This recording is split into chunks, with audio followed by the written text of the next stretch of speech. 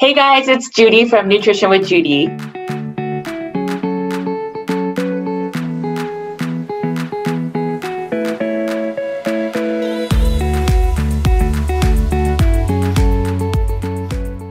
If someone were to be pre-diabetic, right, and then let's say that they have some of that kind of endotoxemia, some of that leaky gut, and then they decide, you know what, I'm just going to cut out sugar. And so would that, and maybe even incorporate some fasting, right? Because they say fasting can, heal some of the damage in your cells. So how does that pertain to the microbiome then? So, does it heal some of that or? Right. So just stopping the things that are dysfunctional to the gut won't heal it. We do have to provide the gut with certain tools. So let's talk about the parts that need to be healed in order to seal up the gut lining, right? So first and foremost, we need to increase the diversity in the microbiome. One of the key characteristics of a dysfunctional microbiome that leads to leakiness, endotoxemia, and all of the risk for chronic low-grade inflammation is loss in diversity in the microbiome. So that's the first part. The second part is we need to upregulate the presence of keystone strains.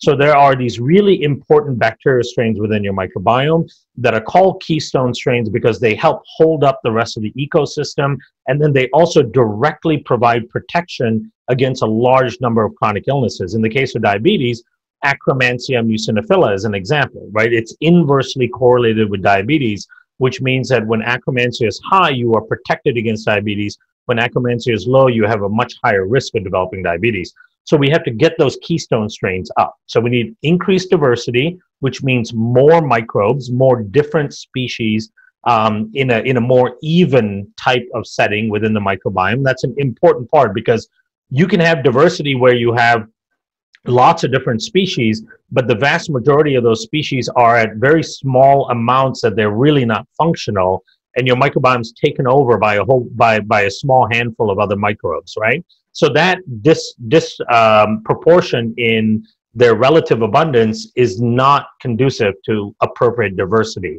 You need to have lots of different species, but you need to have some degree of uniformity as well. So that's a really important part. Then those keystone strains like Akkermansia, Faecalibacter, we have to bring those up as well.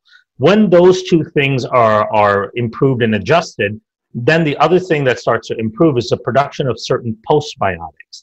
And the postbiotics are essential nutrients and metabolites that are produced by your microbiome that we really can't get in adequate amounts from our diet. For example, short-chain fatty acids like propionate, acetate, butyrate, valerate, and so on, or things like urolithins, like urolithin A that are converted from polyphenols. These are all absolutely essential to the cellular functions at the lining of the gut, the cellular functions in your liver, your pancreas, all of the tissues in your body, and we need them to be produced from the microbiome. Now, once we have those things in place, then the microbes can start helping the healing of the microbiome. And it's really important to keep in mind that we do not have a way of healing our own gut lining, right? We actually count in large part for signals from certain microbes to be able to do that for us. And that's an important part because remember, we have very limited genetic material, right? We have 22,000 functional genes. A lot of those code for certain pathways. Many of them code for just our physical characteristics, our eye color and skin color, hair and shape and all that stuff, right? So we don't have enough genetic material in our little genetic chest to code for every little thing we need. So we have evolved to outsource a lot of that function to really important bacteria.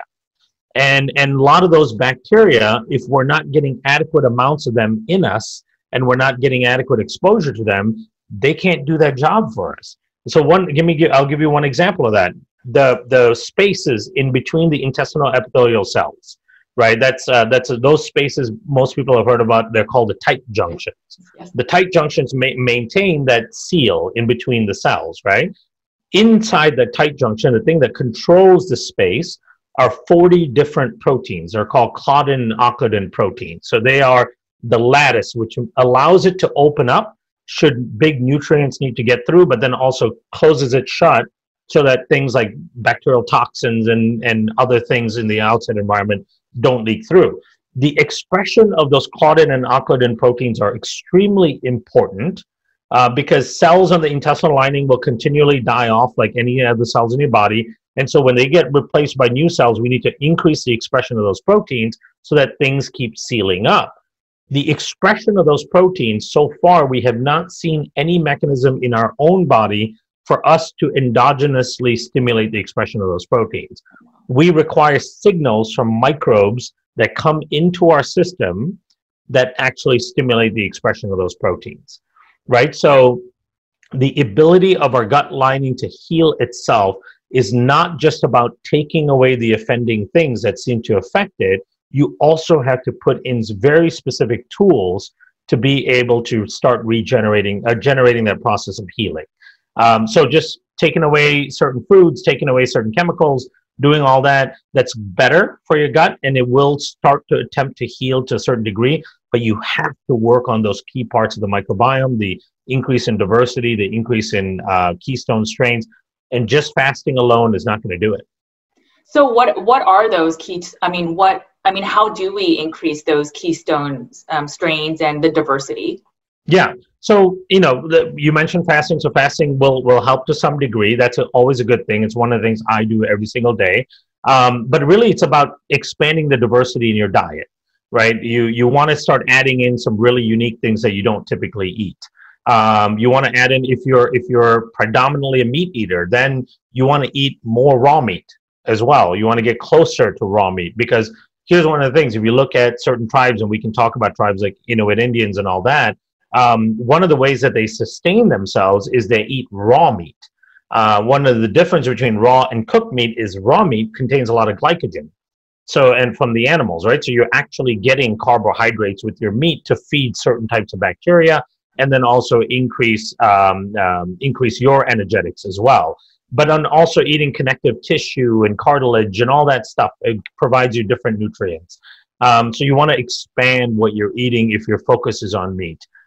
If you can start adding in things like roots and tubers and nuts, those kinds of things contain different types of resistant starches and all that feed and increase the growth of microbes in the large bowel. So that's a big part of it, is just kind of increasing what you're putting into your system. And if you have foods that you know are offensive to your system, stay away from them, which is fine. But you want to start trying to add in foods that will provide some degree of diversity. So one of the important categories is like urolithins. Urolithins are these really important compounds that are derived in the microbiome that affect mitochondrial function in your cells, that affect the regeneration of new cells and regeneration of new mitochondria. It also allows the removal of dead and dysfunctional cells. All of those urolithins are created in the microbiome from polyphenols. So you want to get like some flavonoids and things like that in there, so that you can feed those microbes and allow them to produce these urolithins, right? So that's an important part as well. And then a big thing is putting in bacteria that we've outsourced these functions to, right? When we started looking at solving the problem of leaky gut, we started looking at, okay, if we can't do it ourselves, meaning we don't have a system in our own body to go, I'm going to heal this torn up lining, right? Like we do with our skin. If our skin gets cut, there's a lot of indication that we can express certain enzymes and all that to start healing that skin. But we don't have that same capability in our gut lining. So we said, okay, we must have outsourced this function to bacteria that we would encounter in the environment. Okay?